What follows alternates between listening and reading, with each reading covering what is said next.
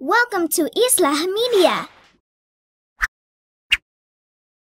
আসসালামু আলাইকুম ওয়া রাহমাতুল্লাহি ওয়া বারাকাতুহু ইন্নাল হামদালিল্লাহ ওয়াস সালাতু ওয়াস সালামু আলা রাসূলিল্লাহ। সম্মানিত দর্শক এবং সুধী মণ্ডলী, আজকে আমি এমন একটা গুরুত্বপূর্ণ ফজিলতওয়ালা নামাজের কথা বলবো, যেই নামাজের ফজিলত শুনলে আপনারা সবাই চাইবেন যে এই নামাজটা আমরা পড়ব ইনশাআল্লাহ। এই নামাজ সম্পর্কে আবু দাউদ, ইবনে মাজা, তিরমিজি, ইবনে খুজাইমা সহ অসংখ্য হাদিস শরীফের কিতাবে এই নামাজের কথাটা এসেছে। ইবনে আব্বাস রাদিয়াল্লাহু তাআলা আনহু থেকে বর্ণিত, আল্লাহর রাসূলের চাচা আব্বাস ইবনে আব্দুল মুত্তালিবকে বললেন, হে চাচা, আমি কি আপনাকে মহব্বত করব না? আমি কি আপনার কাছে আসব না? আমি কি আপনাকে 10টি এমন সৎ গুণাবলীর কথা বলবো না, যা করলে পরে আল্লাহ রাব্বুল আলামিন গফারাল্লাহু লাকা যামবাকা আউওয়ালাহু ওয়া আখিরাহু ওয়া কাদিমাহু ওয়া হাদিসাহু ওয়া খাতাআহু ওয়া আমদাহু ওয়া সগীরাহু ওয়া কাবীরাহু ওয়া সিররাহু ওয়া আলানিয়াতাহু। সুবহানাল্লাহ। যেই নামাজ পড়লে আল্লাহ রাব্বুল আলামিন ছোট বড়, জানা ও জানা, জাহিরা বাতিনা, আগের পিছনের সমস্ত গুনাহকে আল্লাহ রাব্বুল আলামিন মাফ করে দিবেন। সুবহানাল্লাহ। কতই না ফজিলতওয়ালা এই নামাজ। এই নামাজের নাম হচ্ছে সালাতুত-তাসবিহ, সালাতুত-তাসাবিহ। এই নামাজটা তাসবিহের নামাজ। এই নামাজের নিয়ম সম্পর্কে এই হাদিস শরীফে বলা হয়েছে যে 4 রাকাত নামাজ পড়া হবে। এই 4 রাকাত নামাজের মধ্যে তাসবিহ পড়া হবে সর্বমোট 300 বার। প্রতি রাকাতে 75 বার করে তাসবিহ পড়া হবে। এই নামাজটা এত কঠিন নামাজ নয়, যদিও মনে হতে পারে যে 300 বার আমরা কিভাবে নামাজের মধ্যে এই তাসবিহটা পড়ব। ইনশাআল্লাহ পারবেন। যদি প্রথমবার হয়তো একটু কষ্ট হতে পারে, দ্বিতীয়বার তৃতীয়বার ইনশাআল্লাহ একেবারে সহজ হয়ে যাবে। এই নামাজ সম্পর্কে আল্লাহর রাসূল বলছেন, হে আমার চাচা, আপনি প্রত্যেক দিন পারলে এই নামাজটা আদায় করবেন, আর যদি না পারেন তাহলে জুমার দিন বা রাতে আপনি এই নামাজটা পড়বেন। তাও যদি সম্ভব না হয় মাসে একবার পড়বেন। তাও যদি সম্ভব না হয় জীবনে হলে অন্তত একবার এই নামাজটা পড়ে নেবেন। এই নামাজটা অত্যন্ত ফজিলতওয়ালা এবং এই নামাজের মধ্যে যে তাসবিহ পড়া হয়, এই তাসবির ফজিলত সম্পর্কে যদি আলোচনা করি দীর্ঘ সময় লেগে যাবে, এত বেশি ফজিলত। মুসলিম শরীফের মধ্যে এই নামাজের ভিতরে যে তাসবিহ পড়া হয়, এই তাসবিহ সম্পর্কে বলা হচ্ছে, আহাব্বুল কালামি ইলাল্লাহি আরবাউন, আল্লাহর কাছে সবচাইতে প্রিয়তম 4টা বাক্য, আর এই 4টা বাক্য এই সালাতুত-তাসবিহ, এই তাসবিহের মধ্যে পড়া হয়। তাছাড়া আরেক হাদিস শরীফের মধ্যে এসেছে, যারা এই তাসবিহটা একবার পড়বেন আল্লাহ রাব্বুল আলামিন জান্নাতে তাদের জন্য একটা বৃক্ষ রোপণ করে দিবেন। সুবহানাল্লাহ। আসুন তাহলে আমরা এই সালাতুত-তাসবিহ কিভাবে আদায় করতে হয় সেই নিয়মটা আমি আপনাদেরকে অত্যন্ত সহজভাবে বলে দিব ইনশাআল্লাহ, যাতে করে আপনারা সবাই এই নামাজটা পড়ে নিতে পারেন। সম্মানিত দর্শক, এই নামাজটা কিভাবে আদায় করা হবে, 4 রাকাত নামাজ, এই নিয়ম সম্পর্কে আমি বিভিন্ন হাদিস শরীফের কিতাব আমি তালাশ করে 2টা নিয়মের কথা পেয়েছি। সেই নিয়মগুলির মধ্যে প্রথমত, এই নামাজটা আমরা সালাতুত-তাসবিহ এই নিয়ত করে আমরা 4 রাকাত সালাতুত-তাসবিহ নামাজ আদায় করব, এই নিয়ত করে আমরা নামাজটা শুরু করে নিতে পারি। এই নামাজের সূরাতুল ফাতিহার সাথে অন্য আরেকটি সূরা আমরা মিলাতে পারি। সূরা ফাতিহার পরে যে কোনো সূরা আপনারা মিলাতে পারেন, যা আপনাদের কাছে সহজ মনে হয়। সূরাতুল ফাতিহার সাথে অন্য আরেকটা সূরা মিলাবেন।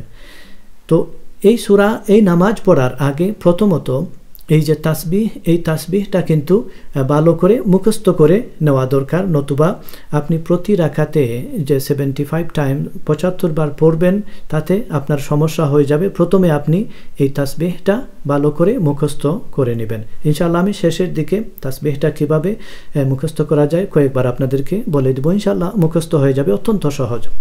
সুবহানাল্লাহি ওয়ালহামদুলিল্লাহি ওয়ালা ইলাহা ইল্লাল্লাহু আল্লাহু আকবার। এই তাসবিহটা প্রথম নিয়ম হচ্ছে, এই নামাজের ব্যাপারে হাদিস শরীফে যে হাদিস শরীফে এসেছে, এই হাদিস শরীফে এই নিয়মটা বলে দেওয়া হয়েছে।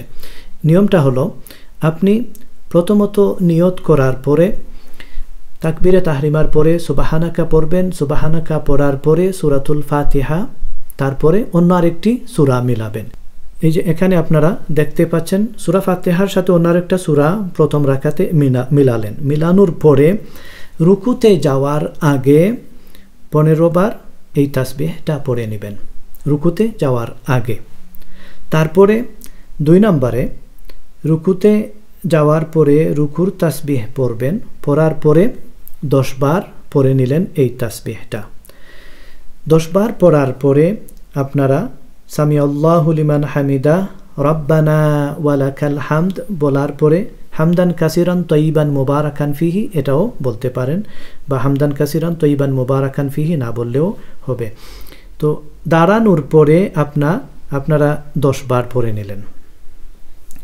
10 বার পড়ার পরে আপনারা আল্লাহু আকবার বলে সাজদার মধ্যে চলে গিয়ে সাজদার তাসবিহ সুবহান রাব্বিয়াল আলা 3 বার পড়ার পরে এই তাসবিহটা আপনারা 10 বার পড়ে নিলেন। 10 বার পড়ার পরে আল্লাহু আকবার বলে আপনারা বসে গেলেন।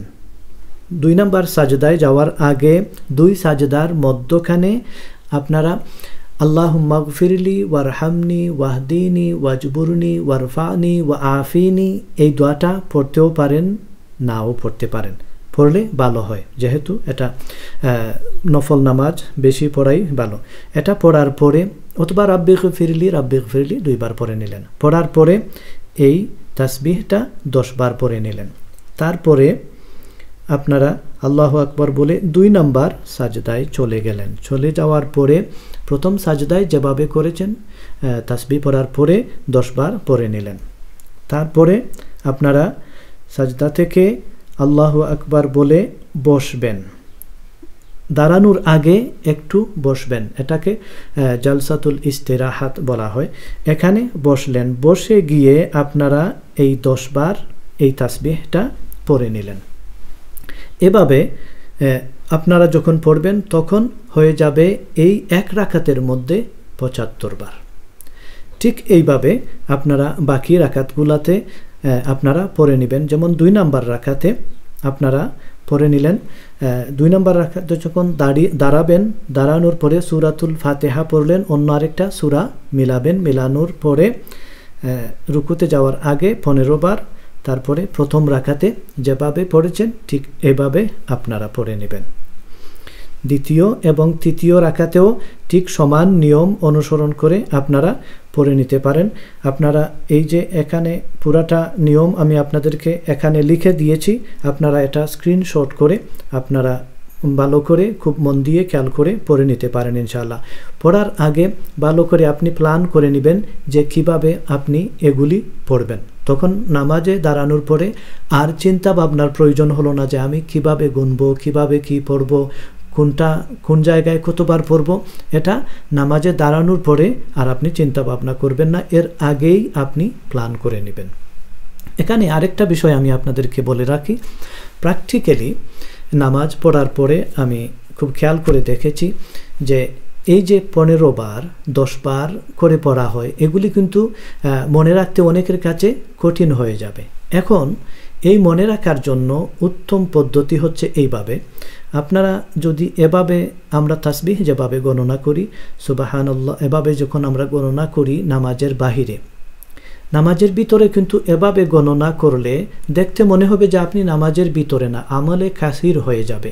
আর নামাজের ভিতরে যদি আমলে কাসির হয়ে যায় তাহলে নামাজ ফাসিদ হয়ে যায়। এই জন্য আপনি কি করবেন, এভাবে হাতে না গুনে আপনি যখন এভাবে হাত বাঁধা অবস্থায় আপনি খুব খেয়াল করে দেখুন, আপনি আঙ্গুলটাকে একবার পড়লেন, তখন আঙ্গুলটাকে এভাবে একটু চেপে ধরলেন, দ্বিতীয়বার পড়লেন এভাবে আঙ্গুলটাকে একটু চেপে ধরলেন, এভাবে করে 5 আঙ্গুলে 5 বার করে আপনি 2 বার করে নিলে 10 বার, 3 বার পরে নিলে 15 বার হয়ে যাবে।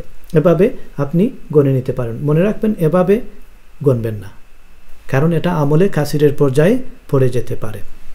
এভাবে যদি আপনি করেন সহজ হয়ে যাবে। আমি বাস্তবে এটা পরীক্ষা করে দেখেছি, এটা খুব সহজ, এত কঠিন একটা নামাজ নয়। আবার আরেকটা বিষয় আমি আপনাদেরকে বলে রাখি, আপনি যখন সাজদায় যাবেন, সাজদায় গিয়ে কিন্তু এত লম্বা সাজদা দিতে গিয়ে আপনি হয়তো আপনার কাছে প্রথমে একটু কষ্টসাধ্য মনে হতে পারে। মনে রাখবেন আপনি এমন একটা তাসবিহ পড়ছেন যেই তাসবিহটা আল্লাহ রাব্বুল আলামিনের কাছে সবচাইতে প্রিয়তম বাক্য। এই তাসবিহর মধ্যে আহাব্বুল কালামি ইলাল্লাহি আরবাউন, 4টা কালিমা হচ্ছে অত্যন্ত প্রিয়তম কালিমা আল্লাহর কাছে। আপনি এই কথাগুলি অর্থসহ মনে রাখবেন যে আমি মহান আল্লাহ রাব্বুল আলামিনের দরবারে আমি খুব মনোযোগ সহকারে পড়বেন। দেখবেন আপনার যে কষ্ট হচ্ছে সাজদার অবস্থায়, এই কষ্টটা আপনি ভুলে যাবেন। আন্তরিকতার সাথে খুশু এবং হুজুর সাথে নামাজ পড়বেন, দেখবেন খুব ভালো লাগবে, সাকিনা আসবে, আপনার মনের মধ্যে তসল্লি আসবে ইনশাআল্লাহ। তো যাই হোক, আপনারা এইভাবে পড়ে নিতে পারেন। এই হলো প্রথম পদ্ধতি। 2 নম্বর পদ্ধতির ব্যাপারে হাদিস শরীফের মধ্যে এসেছে তুহফাতুল আহওয়াজি, এই যে আপনারা দেখতে পাচ্ছেন, এই 2য় খণ্ডের আব্দুর রহমান মুবারকফুরি রাহিমাহুল্লাহি একটা হাদিস শরীফ কোট করেছেন, যা আব্দুল্লাহ ইবনে মুবারক রাহিমাহুল্লাহি থেকে বর্ণিত হচ্ছে। তিনি বলছেন যে এই তাসবিহটা সুবহানাকা পড়ার পরে 15 বার পড়া হবে এবং রুকুতে যাওয়ার আগে 10 বার পড়া হবে। আমি আপনাদেরকে দেখাচ্ছি। আসলে 2 নিয়মের মধ্যে তেমন একটা পার্থক্য নেই, সামান্য পার্থক্য। সেই পার্থক্যটা হচ্ছে, প্রথম নিয়মে আমরা সুবহানাকা পড়ার পরে আমরা 15 বার তাসবিহ পড়ি নাই। দ্বিতীয় নিয়মের মধ্যে আমরা সুবহানাকা পড়ার পরে সুবহানাকা আল্লাহুম্মা ওয়া বিহামদিকা ওয়া তাবারাকা ইসমুকা ওয়া তাআলা জাদ্দুকা ওয়া লা ইলাহা গায়রুকা পড়ার পরে আউযুবিল্লাহ বিসমিল্লাহ পড়ার আগে 15 বার পড়ে নিলেন এই তাসবিহটা।